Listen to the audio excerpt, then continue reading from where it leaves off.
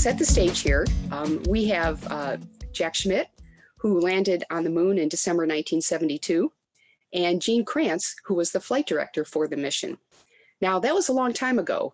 And, you know, it's been a long time since the United States or any person has been on the moon. And in fact, it's been a long time since the United States has launched humans from the United States, from 2011 until last May of 2020, when Doug Hurley and Bob Behnken launched off of pad 39A, an old space shuttle pad at Kennedy Space Center. So now we're starting to see an increase in human spaceflight again. Our country plans on putting astronauts back on the moon in 2024, including the first American woman.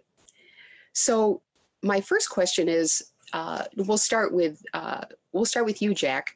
My first question is, how does the effort from the Apollo program compare with the effort that we are attempting today, putting astronauts back on the moon in 2024? Well, the effort's going to have to be pretty much the same. Apollo pretty well set the bar for how you get to the moon safely and how you return safely. That was an important bar to have been set, and Artemis is going to have to pretty much do many of the same things that Apollo did. Now, there's a big difference today. We have some commercial partners that we did not have in those days who are doing many of the same things. We had commercial partners because the Apollo program was a system of contractors. There were over 400,000 Americans involved, most of them in the contractor force. NASA had only about 50,000 of that number, so you can see that most of it was done through contractors. The contracting, though, today is very different for Artemis, but the challenges of working in deep space and the risk of working in deep space haven't changed. And so they really, Apollo has, I think, given them many of the lessons necessary for Artemis to succeed. Yeah, and so you did it, Jack, and so we know that it can be done. And Gene, would you like to add anything to that? You know, how do you think that today's attempt to go back to the moon compares to what we did in the Apollo program?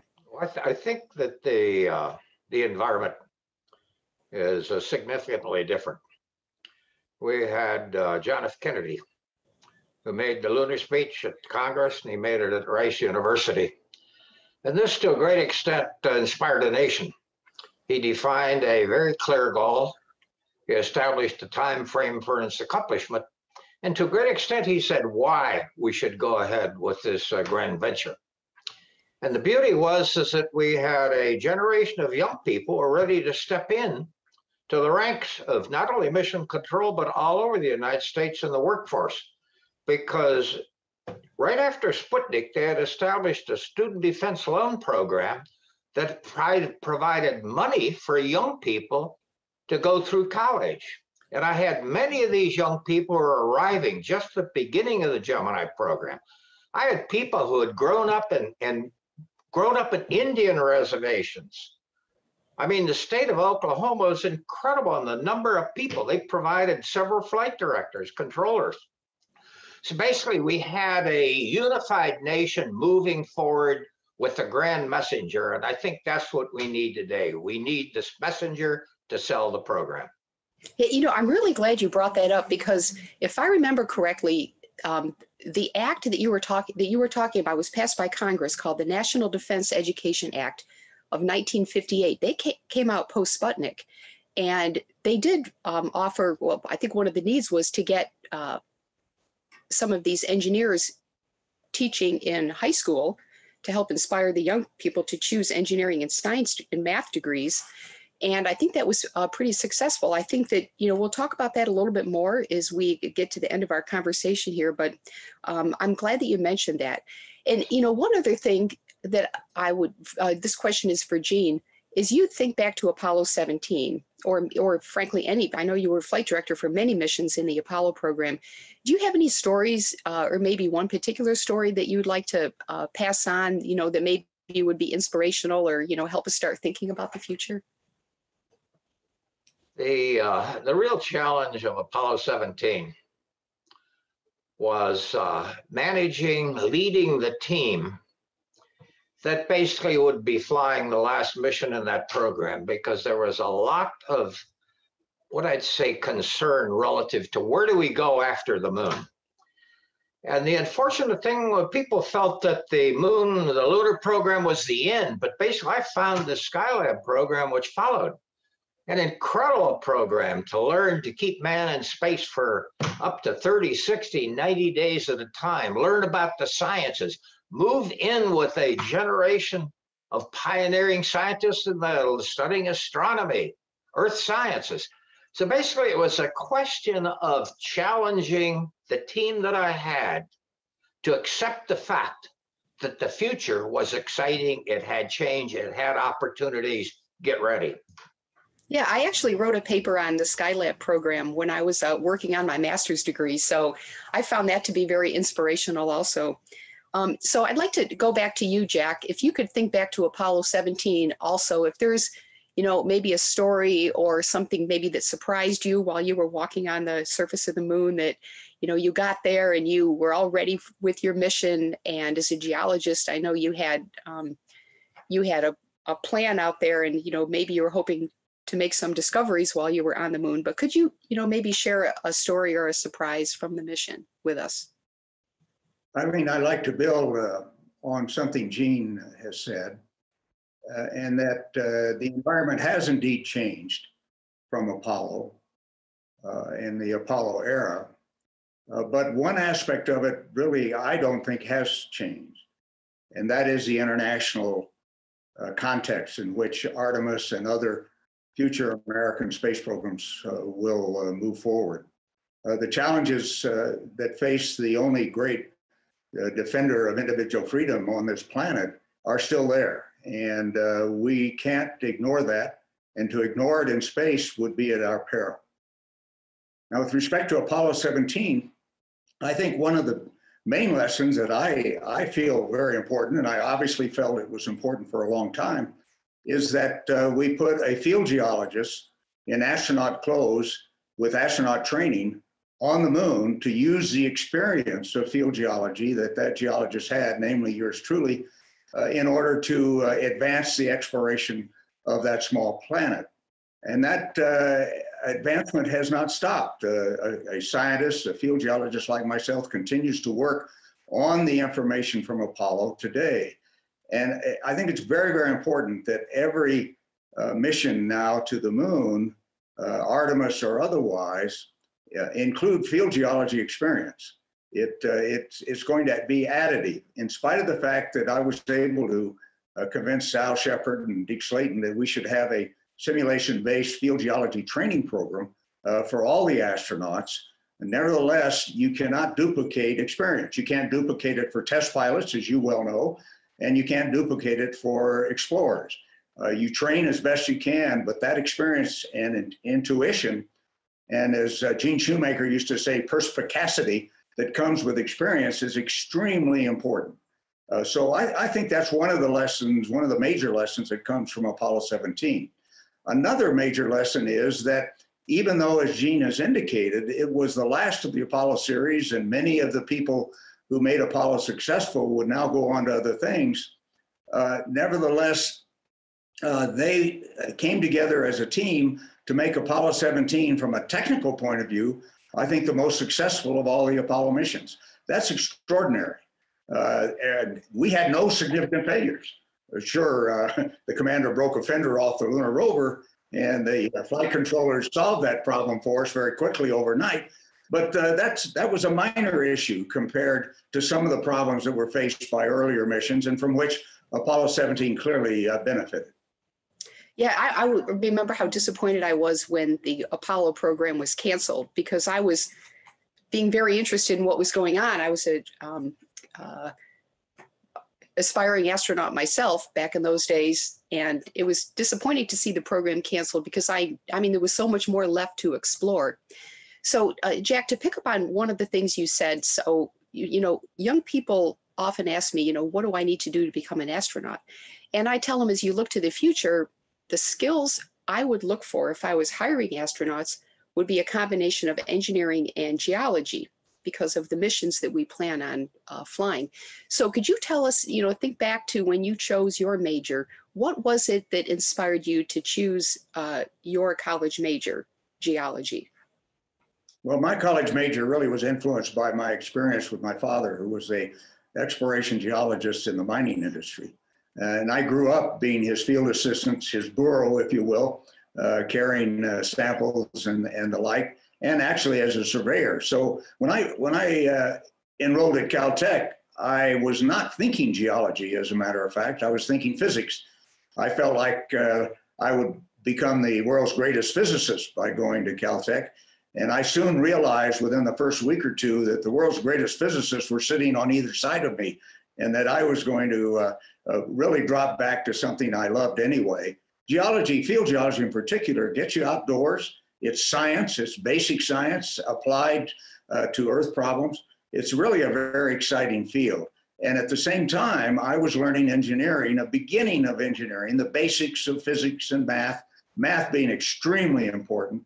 That later on benefited me as I, in the legal sense, read engineering with my colleagues at NASA, people like Gene Kranz and others who over several years prior to Apollo 17 really taught me the basic fundamental issues and concepts of engineering. So your geology and engineering are certainly two fields, but I would also add that anybody aspiring to work in space, whether on Earth or in space itself, should get as broad an education as possible. Become a specialist, know how to be a specialist in some field, but get as broad an education as you possibly can. Mathematics being a fundamental part of everything that we do, that's important, but also the humanities. I think understanding the context, the historical context in which a space is being explored is extremely important as well. And so broad education, great physical training, to keep physically active all the time. And I, of course, still argue that all astronauts should become jet pilots. I found that an extremely valuable experience for my activities as an astronaut. Yeah, I think, Jack, I think all of that is actually great advice. And I just have to throw in here, 2 weeks ago, I was in Zion National Park up in Utah. What an absolutely beautiful place. But I was a math major, but I got to tell you, I also started out as a physics major and switched over to math. But more on that later. I wanted to go back to Gene and ask you the same question. So you were an aerospace engineer, and I wondered if you, in college, and I wonder if you could talk a little bit about, why you chose that degree for yourself, and then maybe, a little more on maybe some advice for young people that want to work in the space program someday as far as choosing a degree. Well, actually, I started off in an entirely different direction. I grew up in a military boarding house during World War II, and I was surrounded by naval aviators from the Great Lakes Naval Air Training Center. I was working at many jobs there because I had to help support my mother. And I had two high school teachers who apparently thought that I had some talent that was basically not being used yet. And they coached me for the entrance examination for the Naval Academy. And I passed the examination, got the appointment, but unfortunately the diet I'd been following working didn't basically provide the entrance capabilities that I needed. I was diabetic at that time. And basically I found a scholarship for deceased veterans of World War I, provided $500, believe it or not. You could get into college for $500 at that time. And I went to a small aviation college, Parks College in East St. Louis, Illinois, mainly because I was going to fly. That was my entire dream. And I went through Parks, and the ROTC instructor said, "Hey, don't quit now," because I was going to go into the cadet program. But he said, "No, finish your degree, get your education." And I did, went into the Air Force. I actually flew the first three mass-produced jets, the F-80, 86, and F-100. And when I came back from Korea, I became a flight test engineer in the B-52.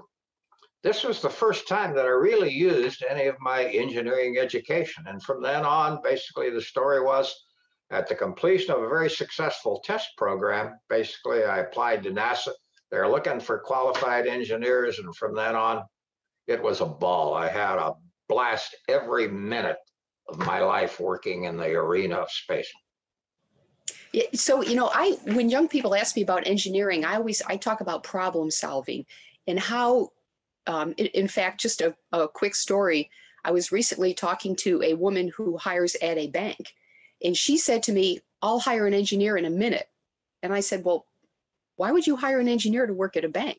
And she said, "They know how to solve problems." So, you can really do pretty much anything with an engineering degree. And I wanted to ask both of you about problem solving and, maybe your opinion or maybe something from Apollo 17 that you could tell us about a problem that you solved. But I want to say, first of all, I taught at the Air Force Academy quite a while ago. I taught in the math department. And when we presented theorems or proved theorems in the class, sometimes you lose the student. And one of the requirements at the Air Force Academy math department was you had to have examples in the classroom so the students wouldn't say, "Why am I learning this? I'm never going to use it." So things like, what is the first derivative for? If you have a function, the first derivative gives you velocity. The second derivative gives you acceleration. Or if you have a function, if you integrate it, the area under the curve is the probability that that event will happen at a point in time. So there's lots of examples for calculus, and there's lots of examples for math. And if you design the whole thing around problem solving, it makes it come alive for the students. So I like to emphasize problem solving. And, we don't want to run away from our problems in life. We always want to face them. So let's start with you, Jean. Could you give us, I know you have lots of examples, but could you maybe pick one of them out and share with us? There were many problems that we face throughout all the programs, Mercury, Gemini, Apollo, and the Skylab. But I think the majority of our learning to solve problems came through our process of training. Our instructors basically observed every person that was preparing for mission. They sat through the flight planning sessions, the mission rule sessions, how we debated the trade-offs we made in establishing mission rules in relationship to the flight crew we had and include in the program. So it was really a constant series of risk versus gain trades. How far are you going to go with the problem to basically achieve the goals in your mission? And if you can't do that, how do you down mode? And I think that one of the key examples that always sticks in my mind, it's completely been overlooked, was Apollo 14, when basically on the first pass in front of the moon, getting ready to descend, Dick Thorson, one of my controllers, saw the abort indication there. And he said, "My God, if we have an abort, the engine's enabled, basically this mission's over." And in a 2-hour period of time, Thorson, working with his back room and Draper Labs, came up with a patch, okay, that was executed on the next rev, the final opportunity to go down to the moon. In fact, Alan Shepard was backing out of the patch to re-enable some of the abort functions during descent. And it was really the ability of this team to recognize a problem, work individually and collectively to solve a problem, and their management having the confidence to let us execute the solution we had. So it's really recognition, detection, action, and then having the confidence to move on and say, this is the direction I gotta go. Yeah, I can imagine that was a pretty hairy situation. And Jack, over to you. Obviously scientists have a whole method for problem solving.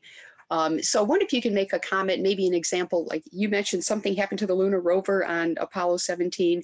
I'm sure that you had a lot of surprises happen to you on your mission or, throughout your career. Could you share with us an experience or your opinion on problem solving?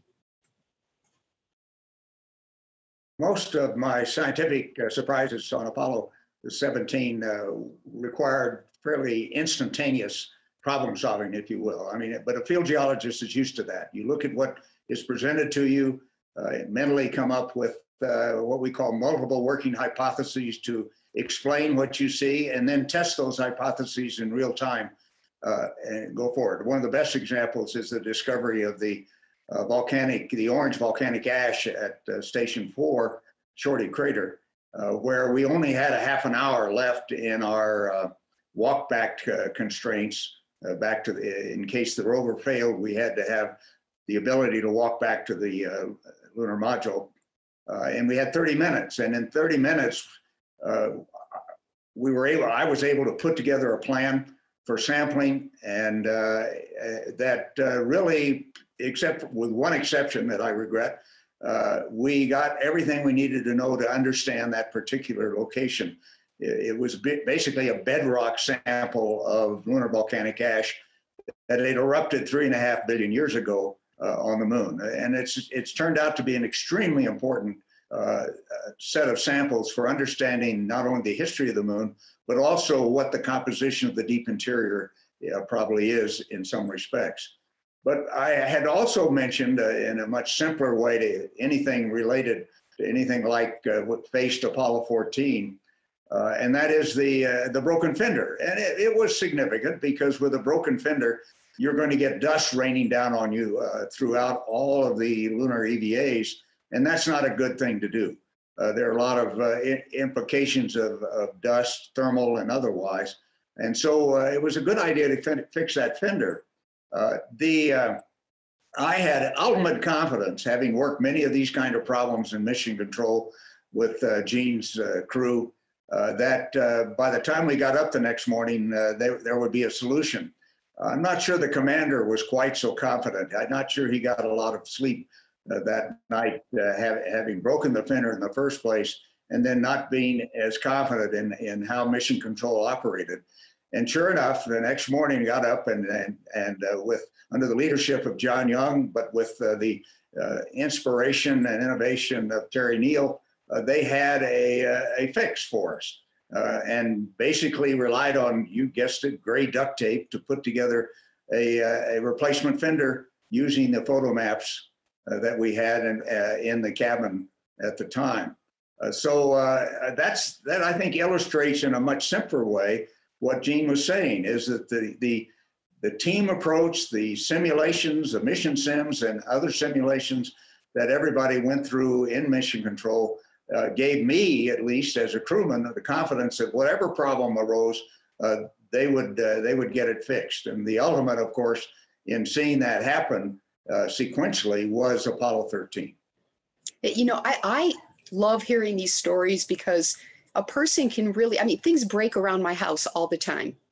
And, you know, you're challenged, you know, you try to fix it yourself and you end up calling somebody to come in and fix it for you. But, you know, I think about these stories from the Apollo program and from the space program, and they really are, they're just inspirational. Because you never really know what's going to happen. I mean, you can try to guess how things are going to break. You put the procedures together, and then you actually go fly the mission, and something that maybe you never even thought of will happen. So I'd like to. I think that generally was the case. Gene may correct me, but I think most of the problems that arose on each of the Apollo missions, other than maybe Apollo 17, were problems that we had not fully anticipated. But the discipline of training and simulations meant that they were solved in very short order. And one of the things that impressed me as a 30-year-old when I went into the program was how rapidly these teams of young engineers, younger than I, came together to solve a problem.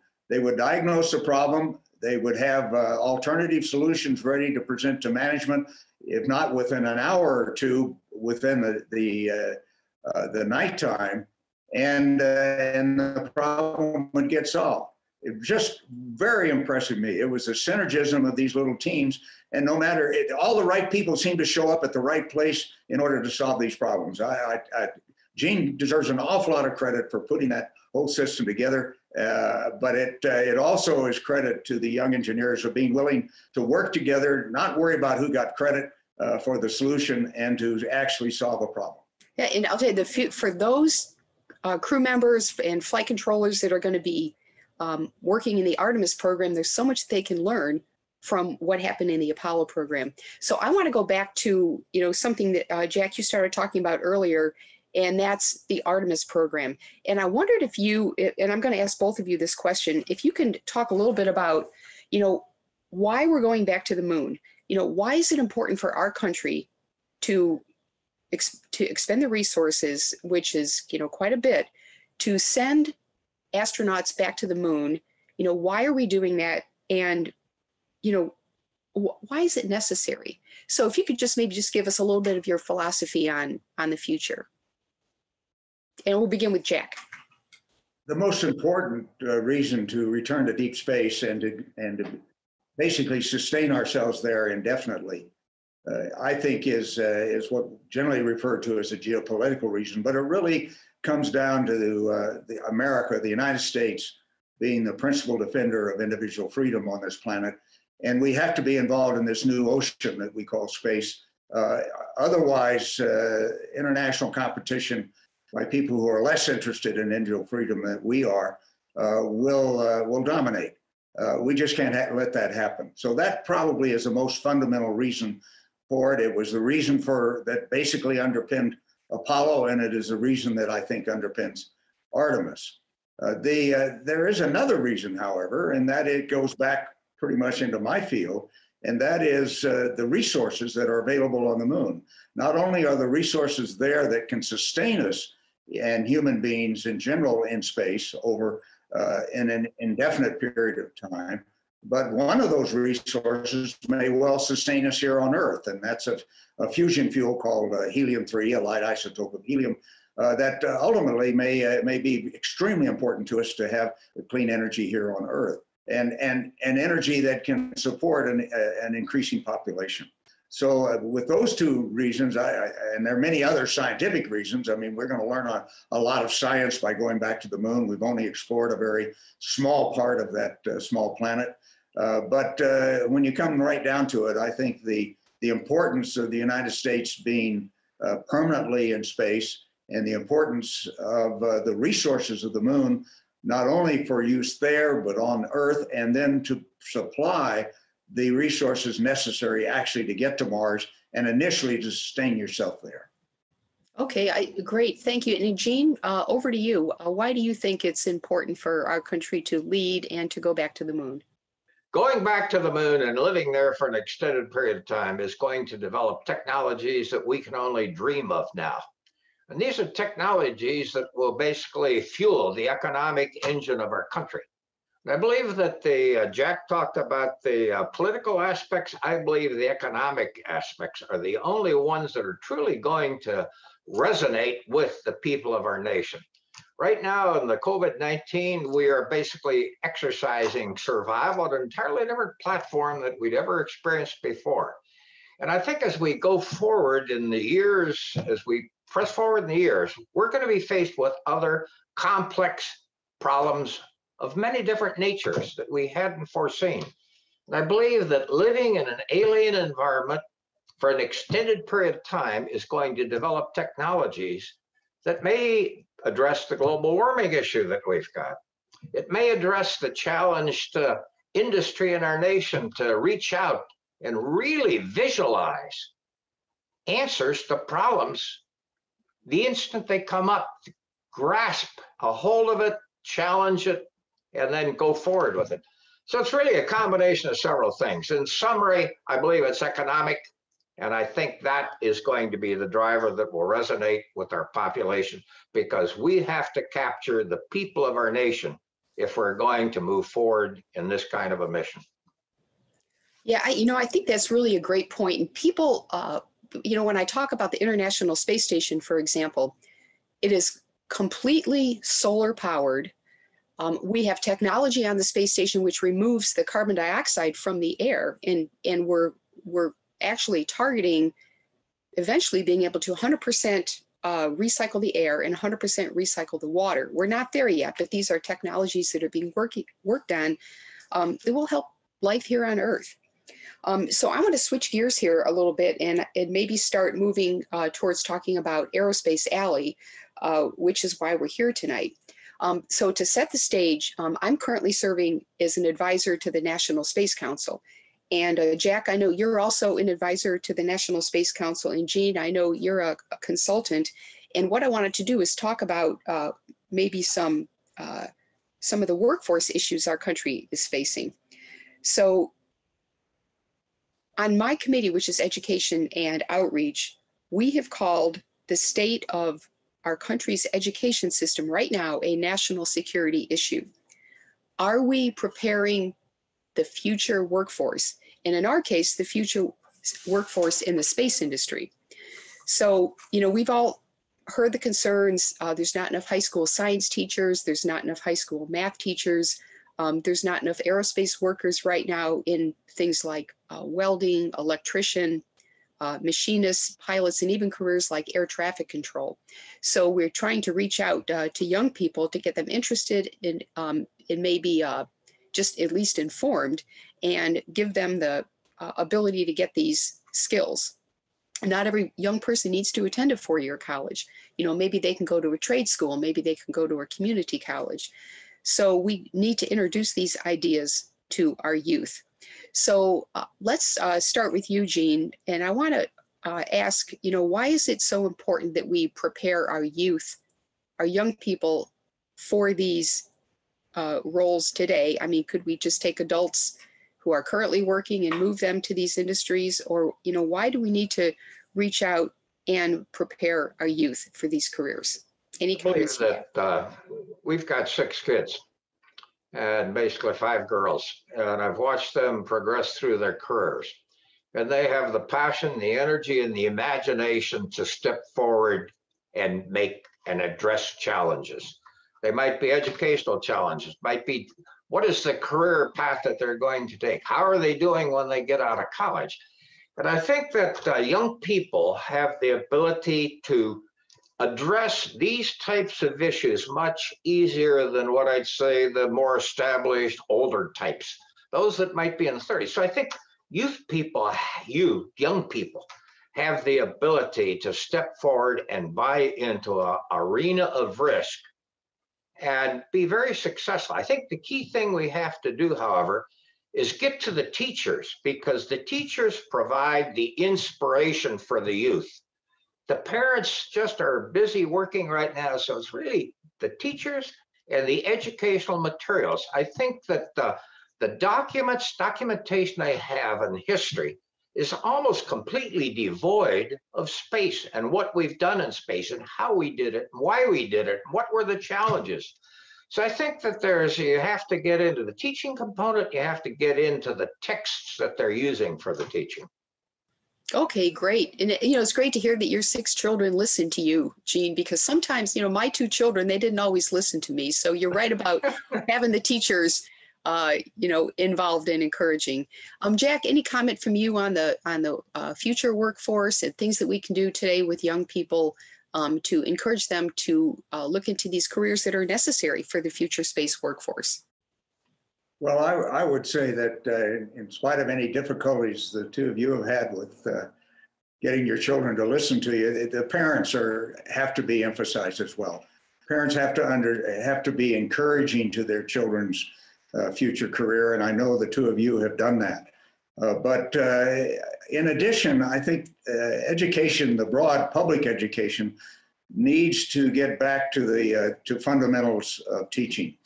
Jean alluded to that in one respect, but overall, there's so many other things that have worked their way into the curriculum of public education, and clearly there are exceptions to what I'm going to say, but basically the broad area of public education has some significant deficiencies today, particularly in the teaching of history, the teaching of mathematics, and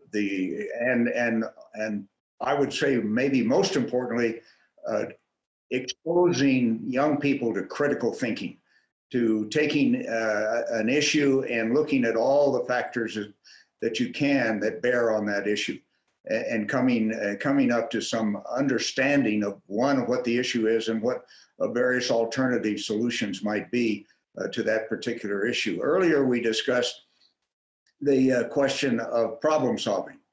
And one reason why I think you find engineers in demand and even in the legal profession is because they understand, they see a problem and they want to solve it.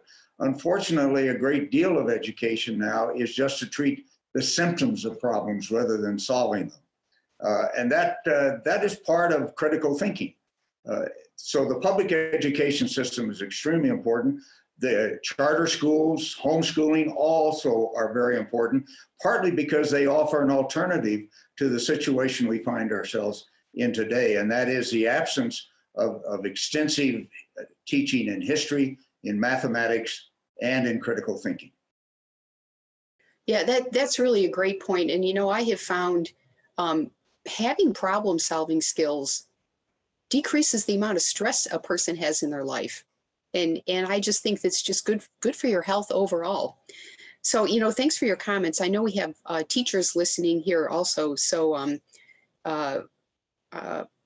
what I want to do is take what you said, Jack, and, you know, maybe take it one step further and connect it to Aerospace Alley, which is the reason that we're here tonight. So, you know, we're working with Wings Over the Rockies, and we know that Colorado and the Mountain West are coming together in Aerospace Alley, and I commend us and them for doing that. And the collaboration expands, you know, all areas of aerospace, including education, industry, the community, as well as government. So, Jack, could you say a few things about Aerospace Alley? And, you know, why do you think that this, you know, you're participating here today, so thank you for supporting that. And what do you think is the best way for Aerospace Alley to achieve these goals of expanding air and space education in Colorado? Well, I appreciate very much being asked to assist in the launch as well as in the activities of Aerospace Alley. It is an extremely important Mountain West initiative. It is one of those things that, of course, being located in one of the major national hubs of aerospace activity in the Denver area, as well as that stretches into Colorado Springs that you're so familiar with. The Air Force Academy, the Space Force and inaugural headquarters is there. And I wouldn't be a bit surprised if it remains there over time.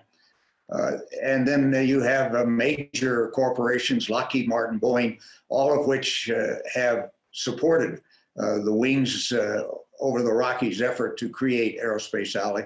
And the individuals that are involved, John Barry, Major General John Barry, Clay Lacey, all of whom have stepped up to support Wings as well as Aerospace Alley.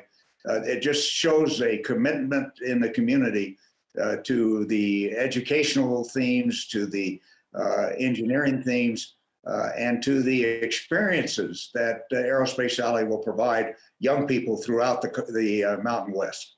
It's an initiative that is extremely important to take on, and one which we can always say we wish had happened earlier, but now let's go for it. Great, thank you. Well, thank you for taking part in this. And also, Gene, I wanted to ask you, you know, how did you become involved with Wings Over the Rockies and Aerospace Alley, and why is that important to you to be part of this effort? I think the Aerospace Alley is an extremely important element, and I think they've got a good model they were flying.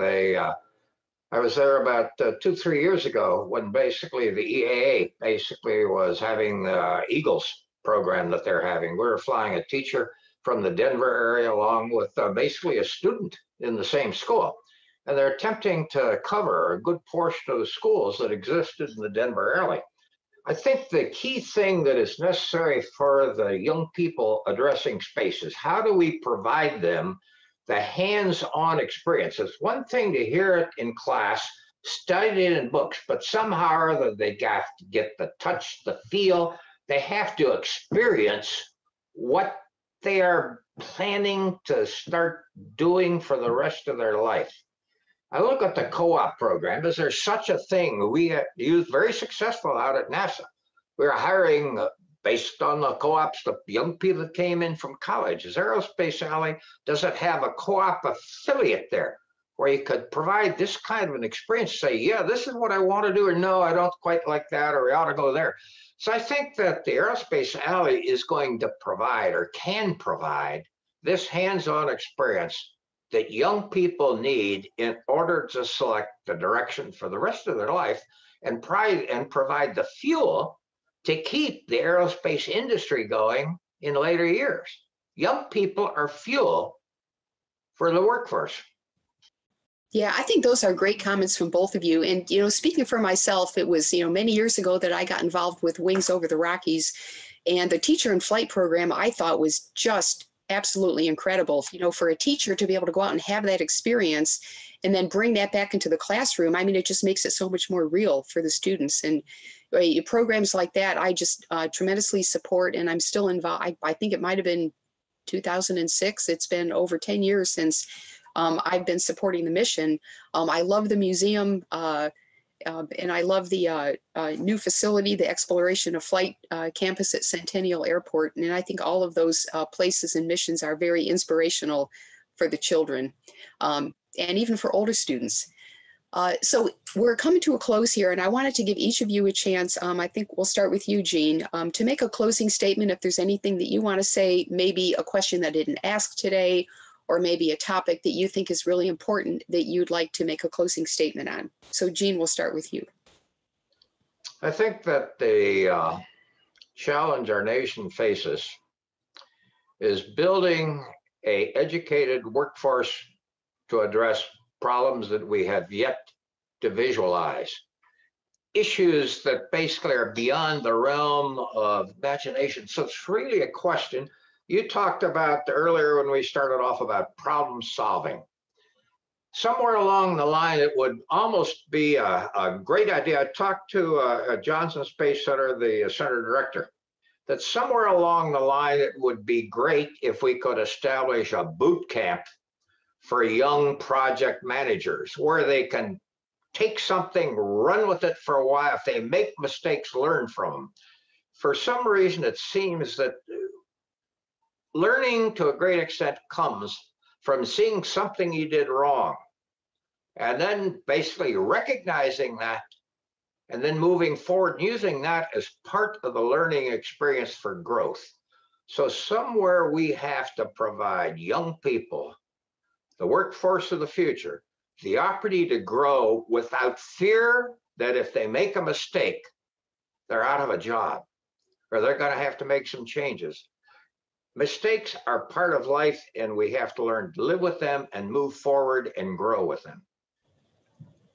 Yeah, I think that's really a great concept. I look back, I've got the Chandra X-ray Observatory poster behind me. I flew that mission, took the Chandra Observatory up in 1999, built for 5 years, but it's been operating now over 20. And we learned from the mistakes of the Hubble program. And, Hubble, as you all know, had initial problems, but it was fixed by the astronauts. And, I think there were something like 4 or 5 repair flights, and we learned from that. And so one of the things I try to talk about is iterating. You do something the first time, you make mistakes, you iterate on it, you try it over, and you keep doing this over and over again. And, that's one of the techniques of problem solving. Is, don't be afraid to make that first mistake, and then you continue to improve on it. So I want to go over to Jack. Is there a closing statement that you would like to make? Anything that we maybe haven't mentioned, or something important that you'd like to share with our audience, our supporters? I might, Eileen, I might build on 2 or 3 things that Jean has said about hands-on experience and what Aerospace Alley can do to provide that in many different ways. My own flight experience began when I was 29 years old. That's pretty late. But from that experience of actually, let's call it hands-on experience with flying jet aircraft and helicopters, I developed a confidence in myself and in the machines I was flying that was extremely important feedback into the overall astronaut experience. And putting young people and teachers and others into a situation where they can develop that kind of confidence in themselves, as well as in what the machines that they're flying, and understand that if you make a mistake, you get yourself out of that mistake. Deke Slayton made an extremely important point of that many, many different times, is that the T-38 that we flew and the helicopters that we flew were dynamic simulators. And that if something happened psychologically, you had to deal with it. Whereas our other simulators, you just press a button and start over again. The aircraft, you can't do that. And that is a tremendous confidence builder. It, as you say, you learn that if you make a mistake, you have to figure out a way to get out of it. And Aerospace Alley, I think, is going to provide those kinds of experiences in many different ways, not just in flight, but also in the kind of programs that Gene has talked about. I strongly encourage everyone to become supporters and active supporters in the new initiative that is now called Aerospace Alley in the Denver area. Yeah, and I think, all three of us, by being here today, are, I think our presence really speaks for itself.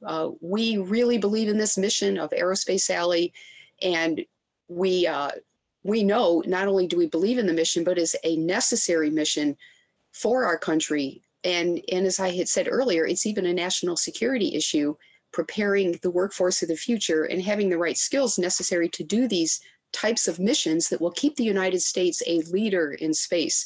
And, I believe the future is in space. If you think back, 150 years ago, who knew that the airplane would be doing the things it's doing today?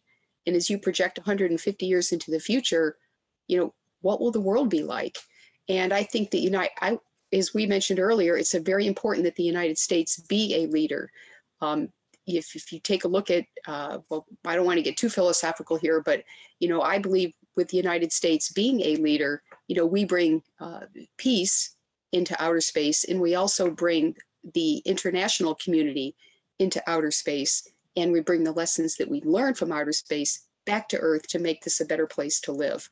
So all of these are very important things, and I believe Aerospace Alley is just a great supporter of these missions.